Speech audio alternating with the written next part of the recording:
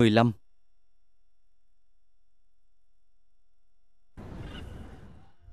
Tham kiến ban hậu băng dương.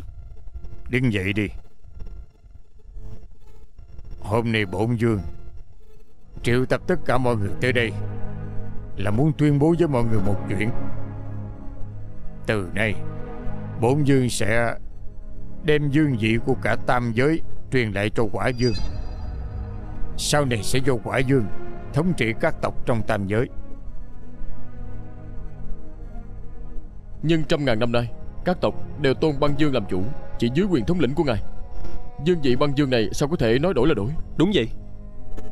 Quả dương trước giờ ngang ngược tàn bạo, quả dương là người tàn độc bất nhân, làm sao có thể làm chủ tôn được? Quả dương hiếu chiến, nếu để quả dương làm chủ tôn, tam giới sẽ không được một ngày yên ổn. Xin băng dương suy nghĩ lại. Chức vị chủ tôn đúng ra phải thuộc về người tài giỏi.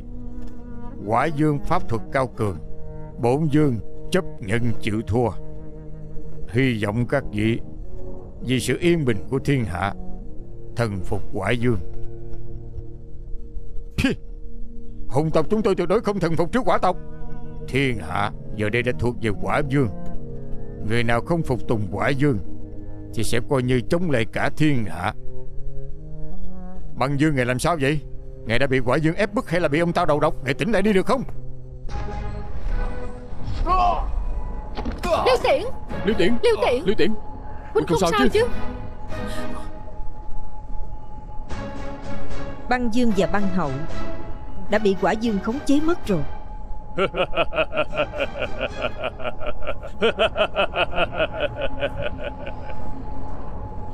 Vẫn là nhân ngư thánh tôn thông minh hơn người đó.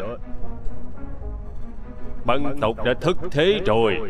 Các vị thống lĩnh anh minh của các tộc, các ngươi chắc cũng phải biết nên đứng về phía bên nào rồi chứ. Ca sách hoàng tử nhất định sẽ trở về đánh bại ngươi đó. Ca sách đã bị ta phế bỏ hết linh lực, bây giờ hắn chỉ còn là một tên phế nhân. Bổn vương biết rõ băng dương băng hậu rất nhớ thương con cái của bọn họ.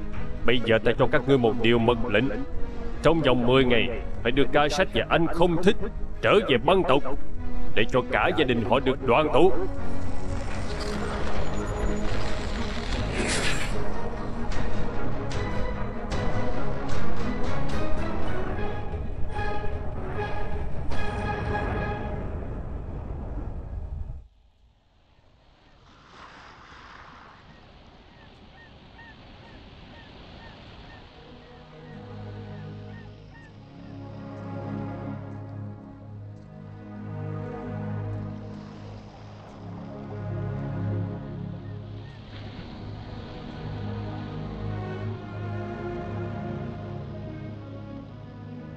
Không lẽ Binh đành bất lực nhìn qua tuyết kia tan chảy sao?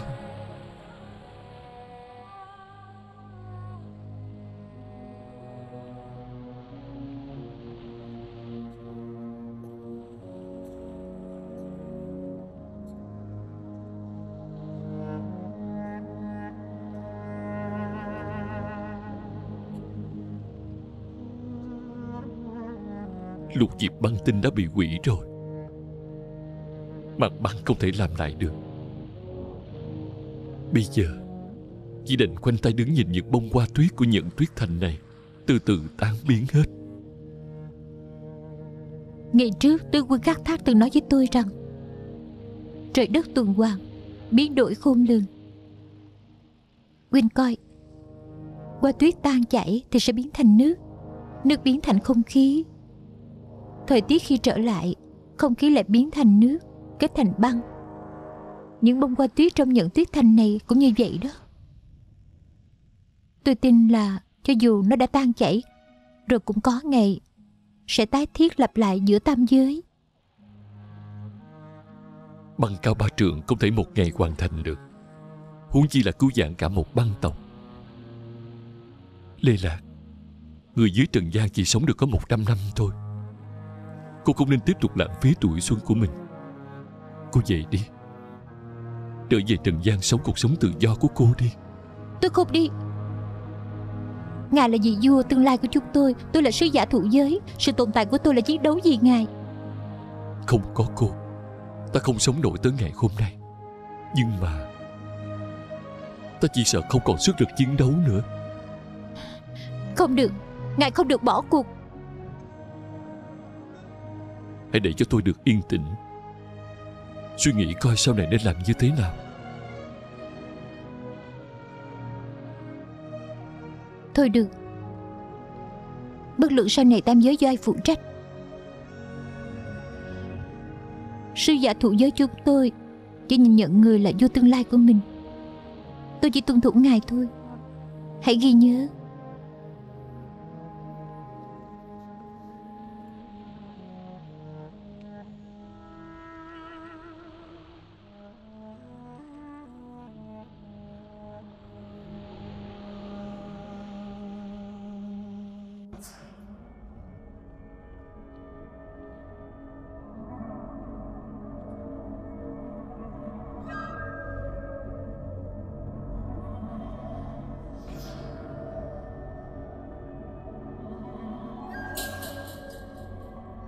Nàng ốm đi nhiều rồi đó Liên Cơ. Lui ra đi. Dạ.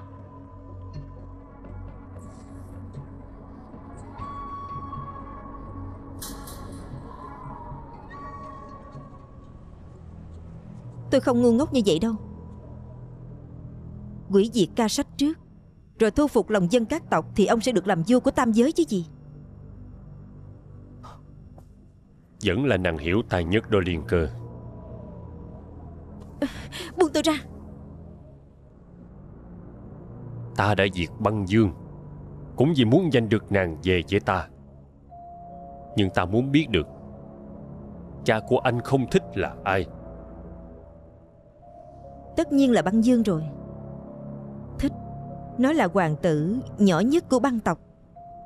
Nếu nó là hoàng tử của băng tộc, sao có thể xâm nhập vào quả giới tuyệt vọng của ta mà còn không bị một chút tổn thương nào? Tôi cũng không biết.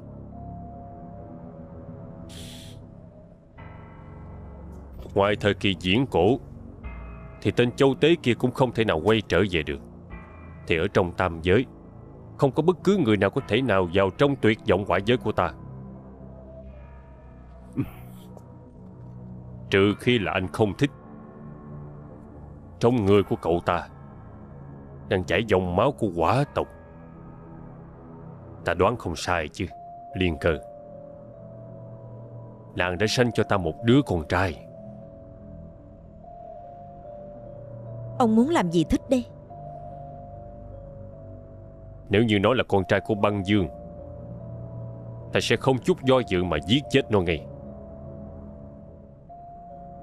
Còn nếu như nó là con trai của ta, ta tuyệt đối không để cho người của ta động tới một sợi tóc của nó.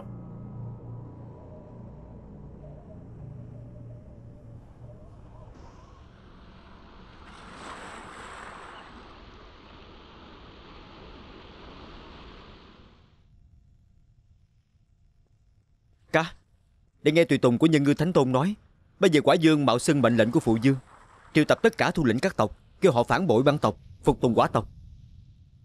Sao huynh không trả lời? Huynh không giận à? Để được bình an vô sự là huynh vui lắm rồi. Nhưng mà với phép thuật của đệ, làm sao có thể chống lại công kích của quả diệt chứ? Chuyện này đệ cũng không rõ. Lúc đó khi đệ bị ngọn lửa cuốn chặt mình, lúc đó đệ tưởng là chắc chắn sẽ không sống nổi. Nhưng thật sự không ngờ, ngay trong lúc đó, linh lực của đệ trái lại đã tăng lên rất nhiều. Tại sao lại như vậy? Đây là chuyện tốt mà. Biết đâu chừng trời xanh đệ chính là khắc tinh của ông ta. Tới khi đó đệ có thể cùng ông ta sống chết một trận, sẽ giúp huynh trả mối thù này. Thích à, đệ hãy hứa với huynh một chuyện đi. Là chuyện gì? Hãy rời khỏi đây, đi tới một nơi quả diệt không thể tìm được đệ, mà danh ẩn tích, sống một cuộc sống bình yên. Tại sao vậy? Hãy hứa với huynh. Không được. Đệ vẫn chưa sống chết một trận với hắn, chưa trả thù cho huynh. Đường trước để có thể thoát khỏi tuyệt vọng quả giới đã là một điều may mắn. Ta không muốn nhìn đệ đi vào chỗ chết nữa. Vậy chúng ta hãy lập tức triệu tập thủ lĩnh các tộc, kêu họ đoàn kết một lòng, cùng chống lại quả tộc. Chúng ta lấy quyền gì? Bây giờ lục diệp băng tinh đã bị hủy hoại, linh lực của huynh cũng đã mất hết. Cho dù họ có lòng giúp thì cũng đành lực bất tòng tâm thôi. Thích à, huynh đã mất đi quá nhiều rồi. Huynh chỉ còn lại một mình đệ thôi, để phải tiếp tục sống trên đời. Vậy còn huynh? Ta phải trở về với phụ dương và mẫu hậu, cùng với dân tộc của chúng ta, đưa họ đi hết đoạn đường sau cuối. Vậy đệ sẽ đi cùng huynh.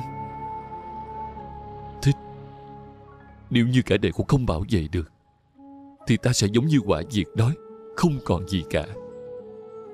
Nhưng đệ không muốn nhìn thấy một mình huynh gánh chịu bao đau khổ. Đây là nguyện vọng cuối cùng của ta. Hãy vì ta mà tiếp tục sống cho thật tốt.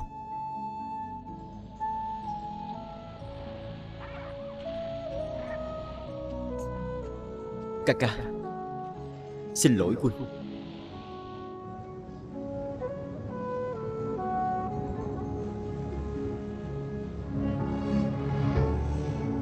Nạn kiếp trời đã định sẵn, hãy để cho huynh tự mình gánh chịu.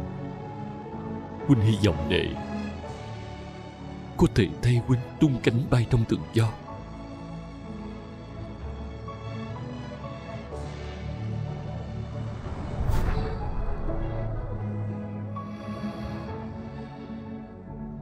Ca ca, xin lỗi huynh. Ca sách,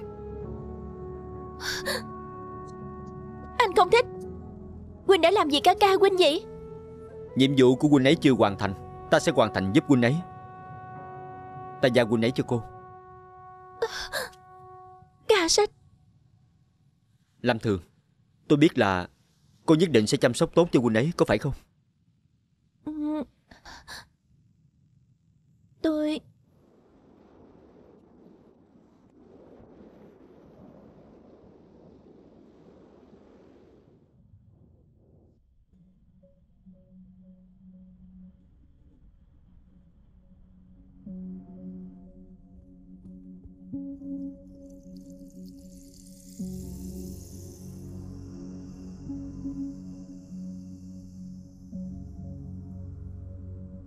Không được. Thí triển phép thuật ở trần gian sẽ dễ bị người ta phát hiện.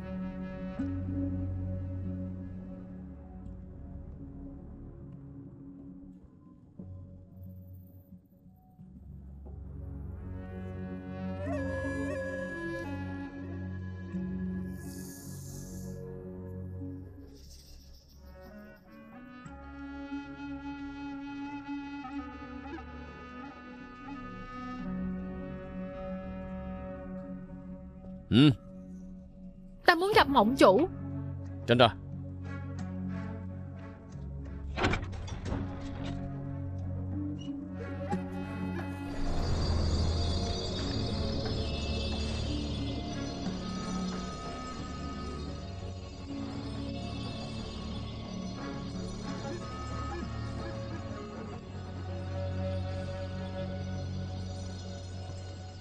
Tam giới gần như sẽ bị quả dương thống trị rồi. Sao huynh còn có tâm trí nằm ngủ ở đây chứ?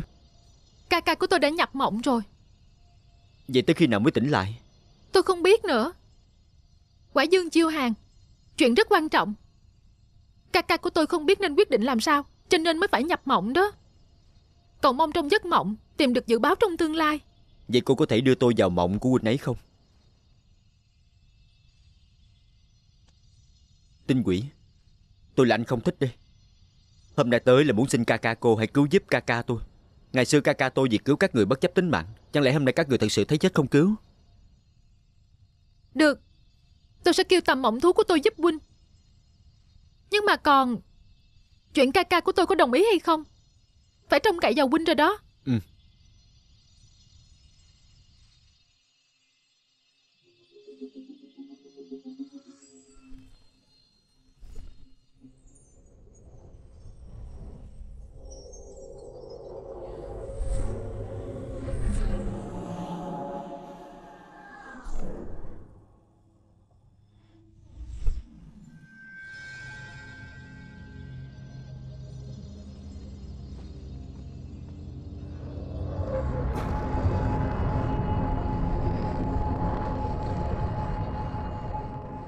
băng quả giao tranh, ai mới thật sự là vua của tam giới đây?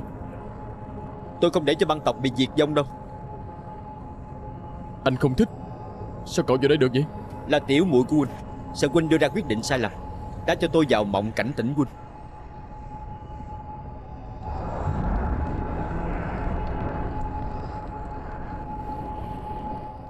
Sao nó lại như vậy? Tại vì tương lai không chỉ có một kết cục thôi. Tinh quỷ, sao muội cũng bước vào đây? Ca ca, còn nhớ phụ hoàng đã từng dạy chúng ta như thế nào không? Tương lai là do lúc hạ quyết định. Chỉ cần lòng tin của chúng ta đủ mạnh thì có thể thay đổi cả thế gian, xoay chuyển vận mệnh. Lục diệp băng tinh đã bị hủy, ca sách mất hết tinh lực, băng tộc định sẵn đã thất bại. Anh không thích tôi xin thề, tôi nhất định thay ca ca tôi chiến đấu tới chết mới thôi. Ta cũng rất hy vọng các người có thể chuyển bại thành thắng. Nhưng mà ta là vị vua của giấc mộng, quyết định của ta không phải chỉ liên quan tới muội muội ta, mà còn vì thần dân của cả tầm mộng tộc này. Ca, muội ngưỡng mộ lòng nhân từ của băng tộc, cũng ngưỡng mộ ca sách và anh không thích thủ túc tình thâm. Huynh coi người của quả tộc, ngoài sự tàn bạo máu lạnh ra còn có cái gì nữa chứ? Quyết định của các người sẽ là mấu chốt đại chiến của băng quả. Tôi định nhờ huynh giúp tôi triệu tập thủ lĩnh các tộc. Tôi định kêu họ đoàn kết với nhau. Tai mắt của Quả Dương rất nhiều, muốn triệu tập thủ lĩnh các tộc mà không bị hắn phát hiện không phải là chuyện dễ dàng đâu. Trong thế giới của hiện thực tất nhiên không thể được, nhưng mà nếu là ở trong giấc mộng thì Quả Dương không thể nào quản lý được. Chúa tể tầm mộng.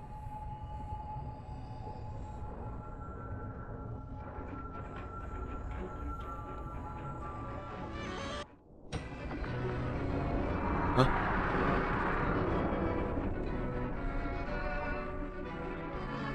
Tại sao trở thành đang ở đại điện của Nhẫn Tuyết Thành? Tại vì lần trước Quả Dương triệu kiến chúng ta ở nơi này, trong thời khắc tuyên bố chiêu hàng đó, mọi người ai cũng có ấn tượng sâu sắc, cho nên trong giấc mộng cũng sẽ trở lại nơi này. Mọi người đã tới rồi. Xem ra trái tim mọi người vẫn còn hướng về băng tộc.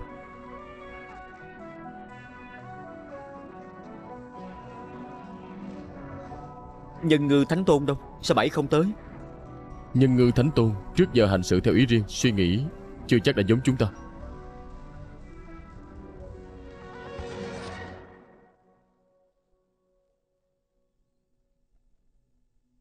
Tinh cụ, tại sao người đưa anh không thích tới đây?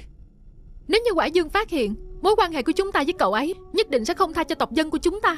Mọi người đừng quá lo sợ, bất cứ ai cũng không thể bước vào mộng cảnh của chúng ta. Tôi biết mọi người sợ Quả Diệt, nhưng mà mọi người nghĩ rằng mọi người thuần phục ông ta thì có thể ăn ngon ngủ yên bảo vệ được dân tộc của mọi người hay sao? Quả Diệt tánh tình độc đoán, tàn bạo bất nhân, bất cứ ai cũng nhìn thấy điều đó. Chỉ có thể giúp đỡ băng tộc chúng tôi chống lại Quả tộc mới có thể duy trì được thế lực cân bằng giữa tam giới. Làm vậy mới bảo vệ được mọi người, bảo vệ được dân tộc của mọi người. Tôi hy vọng mọi người đi theo tôi, tin tưởng tôi, chung tay cùng tôi chống lại Quả tộc. Nhưng ta nghe nói từ nhỏ tới giờ linh lực của cậu tầm thường, trước giờ luôn đứng phía sau ca ca và tỷ tỷ của cậu, là người có linh lực kém nhất trong tất cả các hoàng tử. Làm sao lãnh đạo chúng tôi chống lại Quả tộc? Nếu mọi người cứ nghe theo lời đồn đại như vậy thì chi bằng đích thân trải nghiệm cho biết. Nếu mà tôi thua cuộc thì mọi người đi theo ai tôi không dám lên tiếng. Nhưng nếu như tôi thắng cuộc thì mọi người nhất định phải theo tôi. Quả tộc ý mạnh ăn hiếp kẻ yếu, thật sự tôi không muốn phục tùng dưới quyền của hắn. Đúng vậy. Dù sao bây giờ lục diệp băng tinh đã mất, nếu như chống đối lại Quả Dương thì tộc của ta nhất định không phải là đối thủ của hắn. Nhưng mà ngay cả ca sách cũng không có đủ năng lực. Băng tộc thật sự còn đường để xoay trở hay sao? Chúng ta không còn sự lựa chọn nào khác nữa. Băng tộc vẫn còn anh không thích. Các ngươi ai lên trước? Ta lên.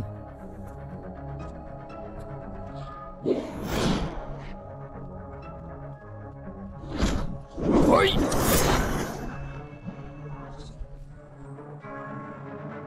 Ôi!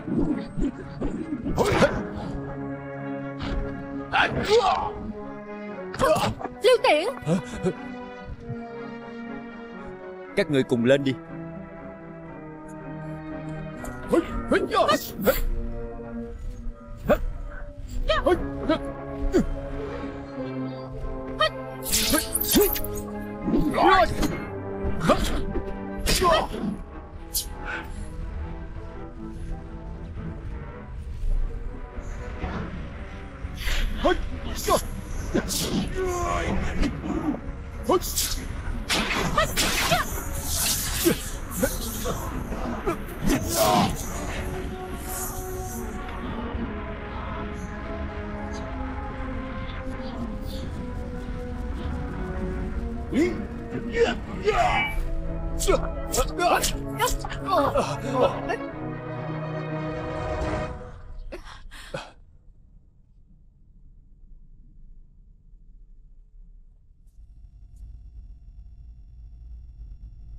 Tại sao mọi người nhìn tôi vậy? Cậu cũng đã mất hơn nửa mạng người rồi, bộ cậu tự đánh thắng chúng tôi à? Tuy là tôi đã bị thương một chút, nhưng mà tôi vẫn thắng mọi người.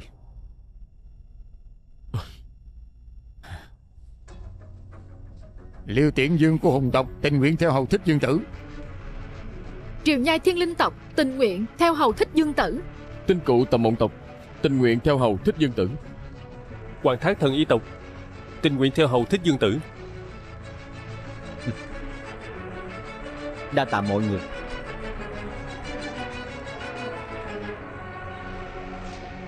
Ca ca, giấc mơ của chúng ta sẽ có một ngày thành hiện thực.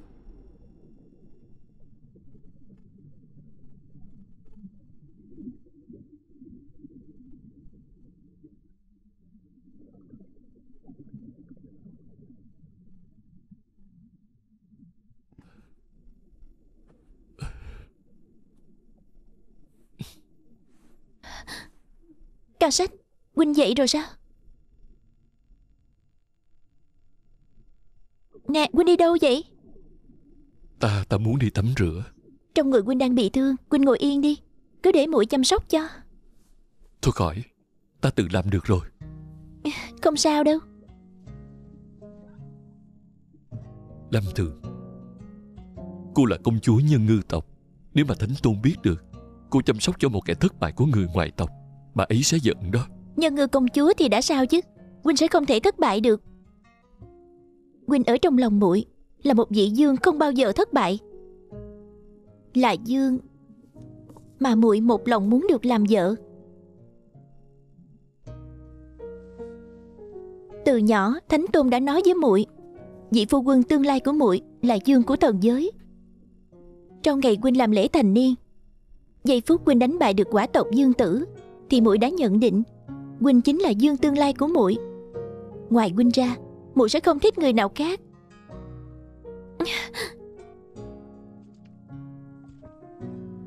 Huynh xem, từ sau khi muội yêu huynh rồi, muội đã bắt đầu học cách đi bộ trên đường. Nghĩ tới ngày hai chúng ta thành hôn. Chờ ngày muội thật sự có được một đôi chân, thì muội sẽ mang đôi giày này trong Nhẫn Tuyết Thành, cùng huynh khiêu vũ trên đệm băng. Lâm Thường, xin lỗi cô, ta không thể cưới cô được. Tại sao vậy? Huynh sợ Thánh Tôn sẽ phản đối sao? Không có sao đâu, muội có thể cùng huynh trốn đi, rời khỏi nơi này, xuống trần gian sống cuộc sống phu thê bình thường, muội cũng đồng ý. Lâm Thường, ta rất cảm kích cô, nhưng mà ta không thể nào lừa dối cô được. Không lẽ trong lòng huynh đã có người con gái khác?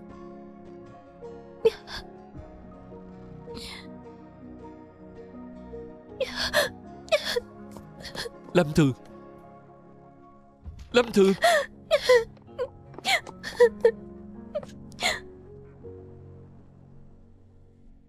Lê Lạc. Xin lỗi ngài, tôi vô tình đi ngang qua.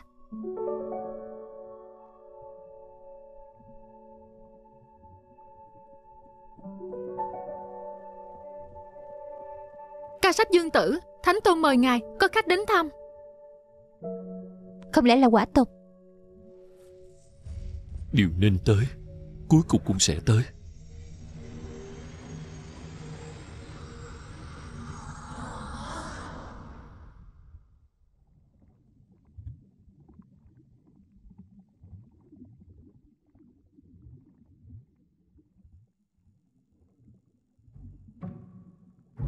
Đây là phấn ngọc thái ngưng hoa. Cái này là phấn ngọc thái ngưng hoa sao? Đúng vậy. Cái này là thượng phẩm cất giữ ngàn năm của thần y tộc, dùng bên ngoài và dùng được bên trong, mỗi ngày một lần. Mỗi lần sẽ có công hiệu giảm được hơn 10 tuổi. Thật sao? Vậy ta có thể giảm được hơn 1000 tuổi, trở về vẻ đẹp thanh xuân 100 tuổi của ta rồi. Đúng rồi. Nếu mỗi lần thoa lên mặt rồi đi ngủ một giấc sẽ công hiệu ngay. Vậy để lát nữa ta sẽ dùng thử. Ca sách Dương Tử, mời.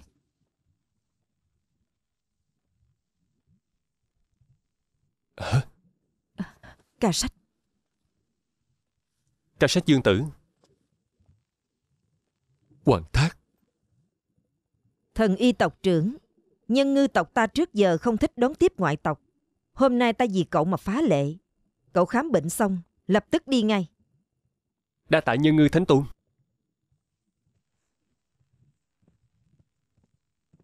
Hoàng thác, sao cậu lại tới đây? Nhân ngư thánh tôn đã quyết định đầu hàng Quả Dương, trong vòng 10 ngày nữa sẽ giao nộp ngài cho Quả Dương. Mau đi theo tôi. Không, ta phải ở lại gặp Quả Dương. Tại sao vậy? Quả Dương sẽ giết ngài đó. Nếu ngày nào mọi người còn chưa chịu giao nộp ta, thì Quả Dương vẫn tiếp tục làm khó mọi người, thậm chí là xâm lấn các tộc, sinh linh đồ thán. Ta không cho phép những chuyện như vậy xảy ra. Tất cả hãy để cho ta đối mặt. Lòng nhân từ của ngài, Hoàng thác bái phục. Nhưng bây giờ thật sự ngài không nên đến gặp Quả Dương. Tại sao vậy? Thần y tộc có một vị thần y đã nhiều năm ẩn tích, tên Cừu Thiên Niên. Không biết Dương Tử có từng nghe qua chưa? Cừu Thiên Niên? Người này y thuật cao cường, nhưng mà tánh tình lập dị. Nhiều năm trước, vì làm hư bí quyết y thư ngàn năm của tộc, bị phụ thân ta trục xuất thần y tộc. Từ đó về sau không nghe thấy tung tích. Còn những cuốn bí quyết bị ông ấy làm hư, tất cả phi phàm giới, bao gồm cả thần giới. Người này đã thuộc lòng những y thư thần kỳ này. Chỉ cần tìm được ông ấy thì ngài sẽ có hy vọng khôi phục lại linh lực.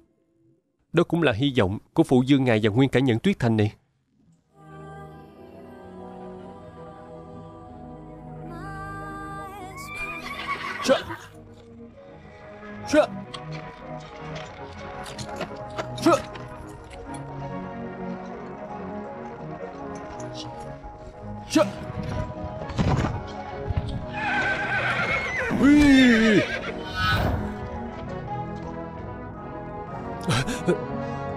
Hoàng thác, Huynh đưa ca sách đi đâu? Có ý đồ không? Tôi... Lên Lạc, cô đừng có hiểu lầm. Tôi tới cứu ca sách mà. Thật hả? Phạm giới có một thần y ẩn thế, ông ta có thể giúp Dương Tử hồi phục linh lực. Thật vậy sao? Vậy tôi đi cùng Huynh. Không.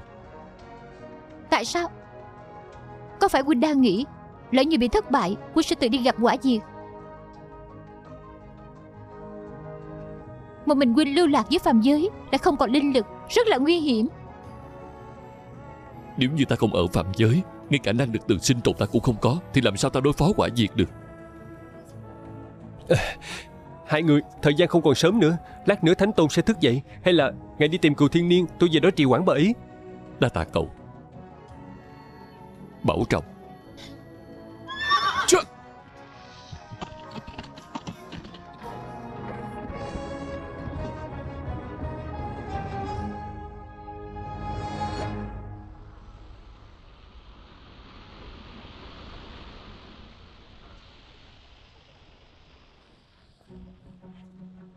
Thích Dương Tử, mọi việc đã được tiến hành theo kế hoạch của ngài. Ta biết rồi. Nhưng mà Nhân Ngư Thánh Tôn sẽ nhanh chóng phát hiện ra ca sách đã biến mất. Tiếp theo chúng ta phải làm sao đi?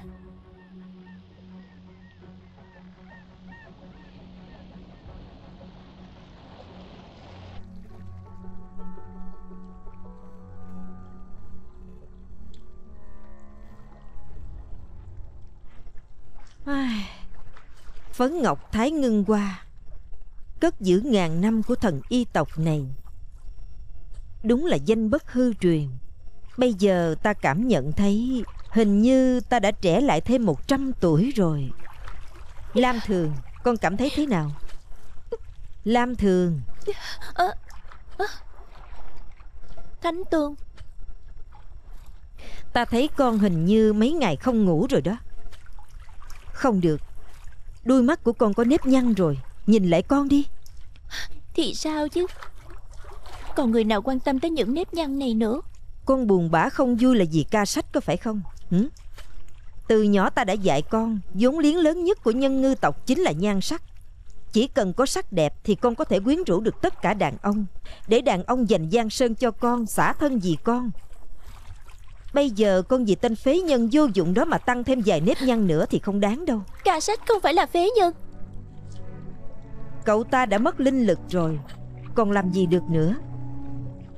Ta thấy con hàng ngày ăn không ngon ngủ không yên, thái độ vô dụng của con ta nhìn thấy đã bực mình rồi. Bỏ đi. Chờ cho đúng thời hạn 10 ngày, ta sẽ đem ca sách đi giao nộp cho quả diệt, thì con sẽ được giải thoát rồi. Con, Thánh Tôn. Được rồi, được rồi. Ta thấy con cũng uống vài ly đi. Nè, đưa cho nó, giảm bớt nếp nhăn của con.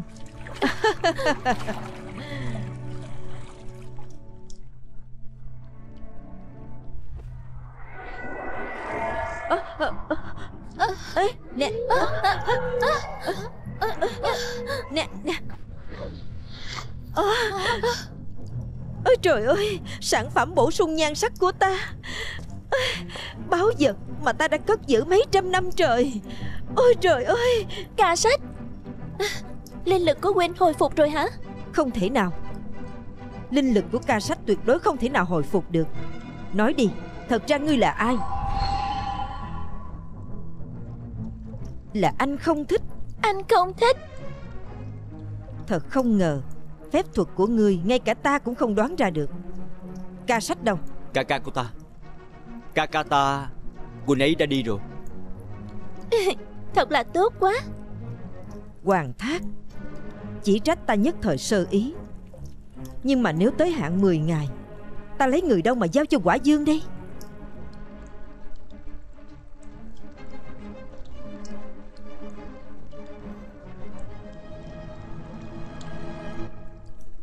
Quả diệt rất háo sắc. Hắn thích những mỹ nhân ngư, dáng người thon thả, da dẻ trắng trẻo lắm. Ta đang nghĩ, nếu bà đem công chúa Lam Thường tặng cho ông ta nhất định sẽ vui mừng. Biết đâu chừng có thể ban thưởng cho các người chút gì đó. Anh không thích. Quỳnh nói bậy bạ gì đó. Ta không bao giờ làm vợ Quả diệt đâu. Được thôi, vậy tôi sẽ thay cô.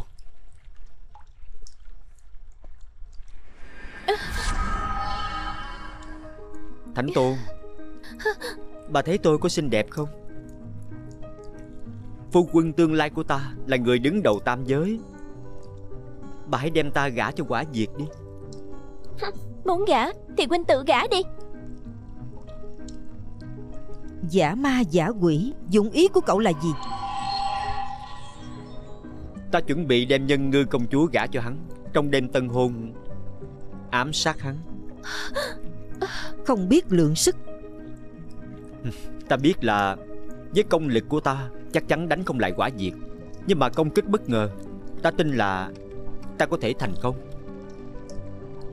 Cậu muốn chết thì tự mà đi chết, đừng hòng lôi kéo nhân ngư tộc vào với cậu. Làm như vậy cũng được, nhưng mà nếu đến kỳ hạn bà không thể giao nộp ca ta, ta sẽ kêu truyền thanh điểu loan tin khắp nơi là bà thả ca ta ra. Nếu như Quả diệt mà nổi giận lên thì không chừng ông ta sẽ tiêu diệt nhân ngư tộc của các người. Tới khi đó bà đừng trách ta không nhắc nhở bà. Tiểu tử thúi.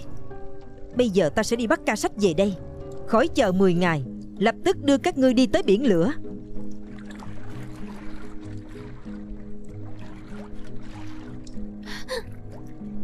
Vậy phải làm sao đây?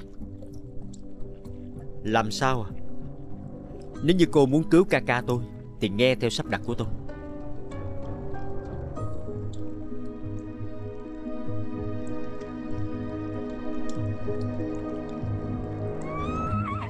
Khách quan đi thông thả nghe. Dạ có liền. Dạ. Mời quan khách.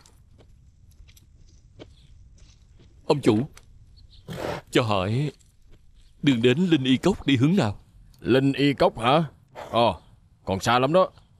Từ chỗ này cậu đi thẳng về hướng đông, chí ít cũng phải đi theo hơn 10 ngày nữa đó. Đa tạ.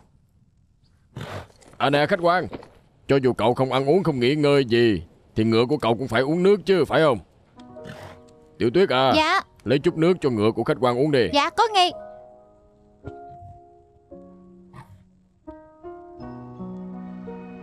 Khách quan à, ở đằng trước giường không, đồng trống, không có người ở, không có quán ăn.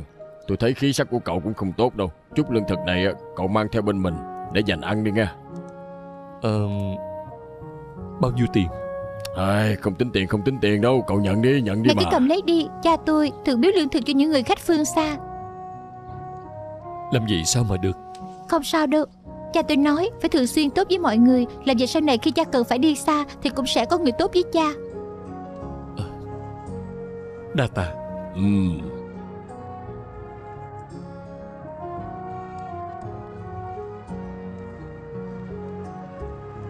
Đa tạ. Được khách sao?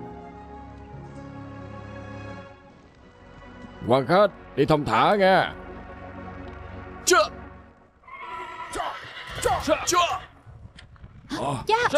ơi. Chạy báo. Chạy đi. Cha ơi. Tới đây. Tới đây. Đứng dậy đi, đứng dậy. Đứng lên. Cứu tôi với. Cứu tôi với. Sao? Cứu tôi với. Cứu tôi với. Cứu tôi với. Cứu tôi với. Đứng. Giết hắn đi.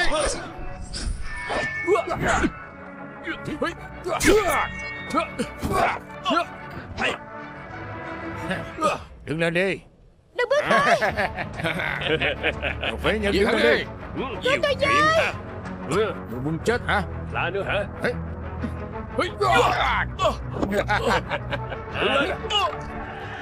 Đồ phế nhân. Ngu ngốc gì chuyện hả? Muốn chết sao? Đừng mà. Đánh chết hắn đi. Đi hắn đi. Đại ca. Đại ca. Chuyện gì vậy?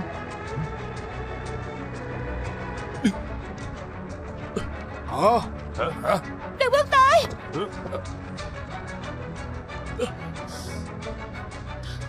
Công tử. Đa tạ huynh. Đừng mà.